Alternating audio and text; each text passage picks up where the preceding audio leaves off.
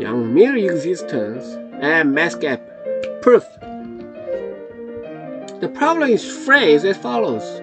Prove that for any compact simple gauge group G, a non-trivial quantum Yang-Mills theory exists on R4 and has a map gap delta is bigger than 0.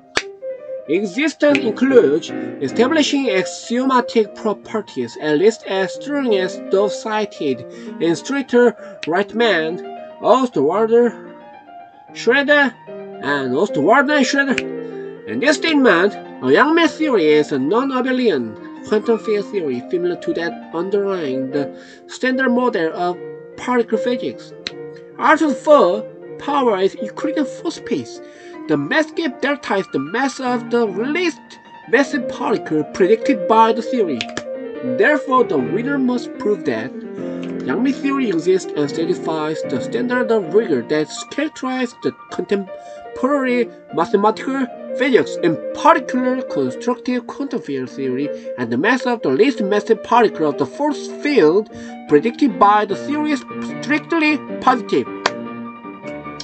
For example, in the case of G equals SU3, the strong nuclear interaction, the winner must prove that globules have a lower mass bound and thus cannot be utterly light.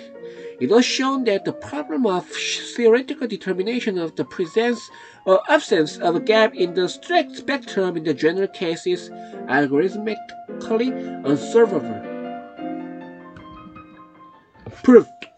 We can prove this using AG-CFT correspondence theory. CFT could be expressed within AG's always, and there is no space without gravity in the universe because the universe itself has gravity. And gravity is always expressed with AGS 5, and AGS 5 is always expressed with CFT, and R40 CFT can be expressed with AGS 5. So it is true that R40 CFT should have gravity, which is positive.